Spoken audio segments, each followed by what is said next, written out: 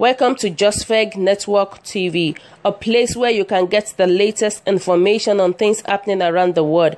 And you are in the right place. Please click the red subscribe button and also press the bell icon next to it so you can be notified for an update on any published news.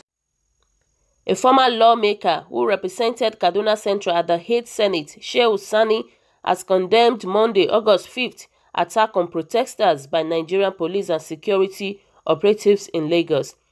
Sani, while reacting to the Revolution Now protest organized by the publisher of Sahara Reporters, Omoyele Sowore, said Nigerian democracy is on crutches.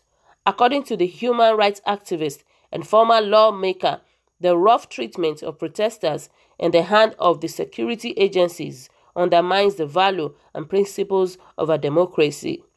He also said that the present administration has subscribed to the Machiavellian philosophy and that emasculating protesters across the nation is endangering democracy and freedom.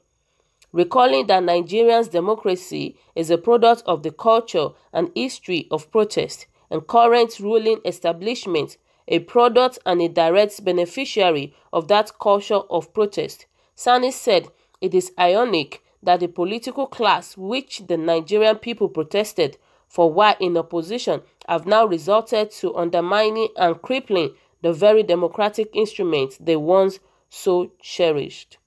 The protester is the pillar and the beam of democracy. The fear of revolution is the beginning of the revolution.